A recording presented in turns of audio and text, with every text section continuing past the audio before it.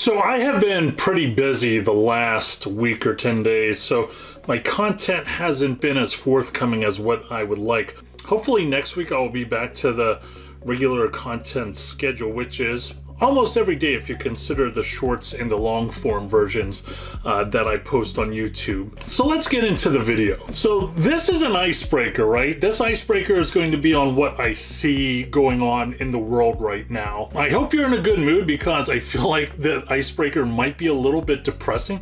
It's not meant to be depressing. I'm sharing this because I always like to look for warning signs, right? And I see some warning signs. I'm not exactly sure what they point to yet, but I just want to go ahead and talk about it. So right now you're looking at Yahoo Finance, and believe it or not, I prefer the Yahoo Finance section more than I prefer Google Finance. It's just the way it is for me, a personal choice.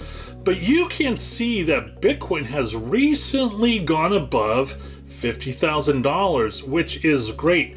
Now, I know there are a lot of opinions out there when it comes to Bitcoin, and some of them I think are true, some of them I think are not true. But I think, and I feel like this can be proven quite easily, that whenever Bitcoin is not in the news, that's whenever it performs well. When people forget about it, when all the naysayers and the crypto haters just write it off because they read a headline that says Bitcoin is dead and they forget about it, that's when Bitcoin starts to go through a process of building back up again. So why is the value of Bitcoin increasing? That is the question. This right here you could see is whenever there started to be some serious conflict in the Mideast, and I promise you I'm not going to be talking about that at all in this video. But not only is the price of Bitcoin going up, if you look at the price of gold, and we are just about at an all-time high.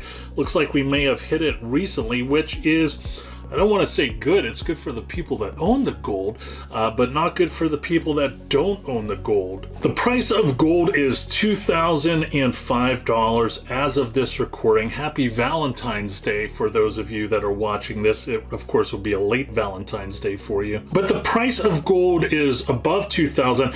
I really don't believe we're going to see gold below $1,500. If that's something you disagree with, I would love to hear you talk about why that is in the comments section. I will definitely read that and I will value your opinion on it. And this right here, interestingly enough, is the Vanguard 500 index fund. This is the only security that I have invested. I don't have it for myself. I have it for my two children in their Roth IRA. If you do sell Lego and you have children and you're not putting some of that money into their Roth IRA, then you definitely do not know what you're doing. But this right here is interesting, right? You can see that this is doing relatively well. So it's contradicting what the price of gold and what Bitcoin is doing. Now, of course, companies can on paper look good and look like they're continuing to have a value because they will go ahead and do a buyback of their stock, which increases the stock price, but doesn't give the stockholder that dividend that they probably do deserve. So lots of interesting stuff here. So right now you're looking at shadowstats.com. Now this is a website that I don't believe I've mentioned ever. I will probably be mentioning this a little bit more in the future. And you see three lines right here when it comes to the unemployment rate. This red line is where the official unemployment rate is. This gray line represents what they believe the broadest unemployment rate is.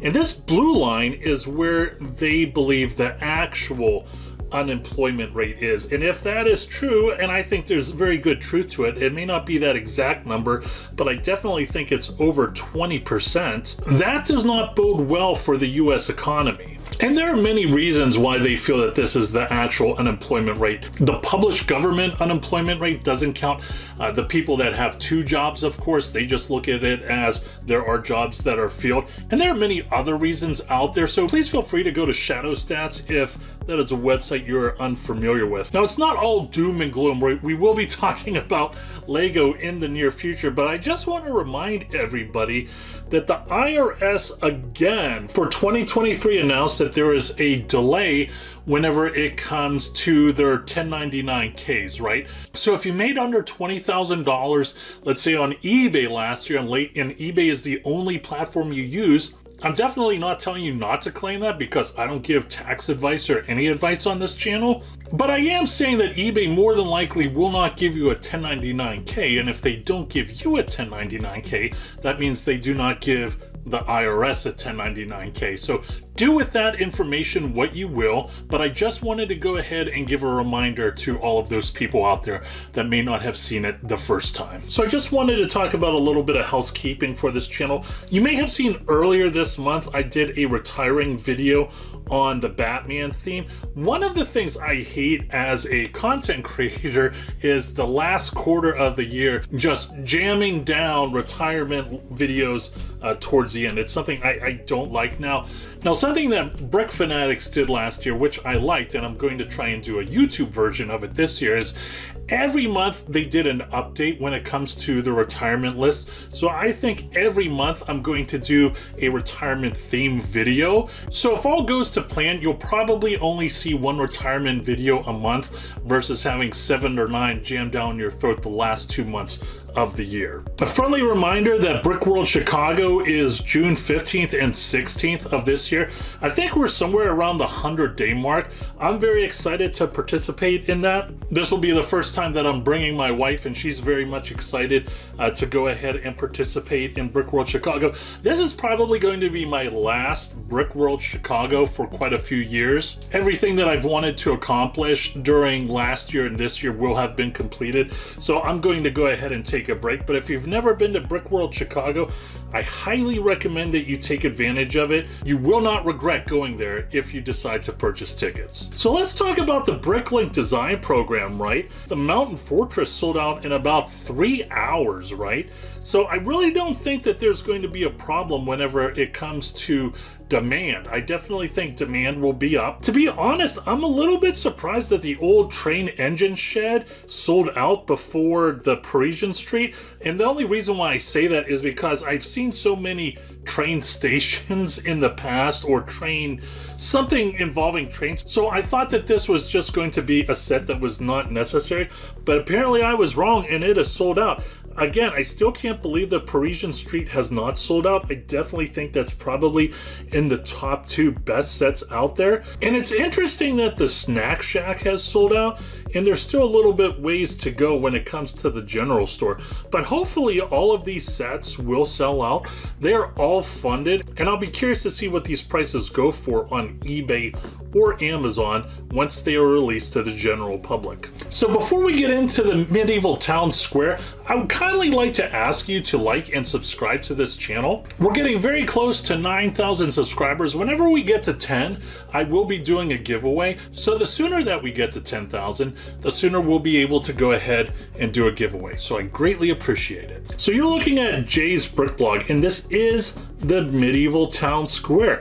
I like this set a lot. I think the price point is somewhere around $230, which is good because you want to have those popular sets have a higher entry point, right? This is something that I've been talking about and talking about and talking about for a while. You want to make sure these sets have a high entry point. You want to make sure that these sets, as long as they're winning sets, are available in your inventory. Now, of course, you do not want to purchase these sets right now. I might just purchase one just so I could have it as a collector, but definitely not to add to my reselling inventory.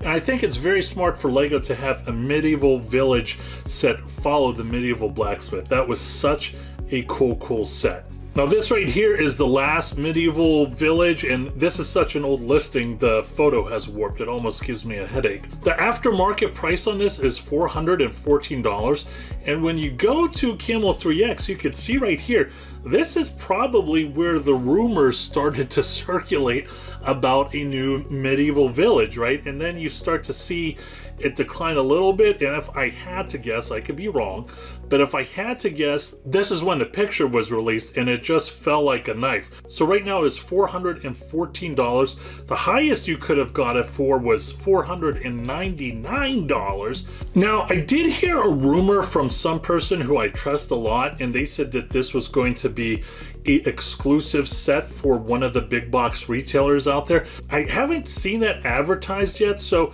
if anybody knows anything about that, please leave a comment in the comments section below. So let's talk about the May the 4th promo, right? The gift with purchase. It looks like it's going to be a battle droid carrier. Now here's the thing, battle droid carriers, in my opinion, really isn't an exciting thing, right? It by no means is a mini version of the TIE Fighter pilot helmet, right? That would be a cool gift with purchase. So in my opinion, the gift with purchase this year is nothing flashy, but at the same time, it is somewhat essential. So I definitely think that that is something to take note of. Will I go bonkers this May the 4th like I did last year?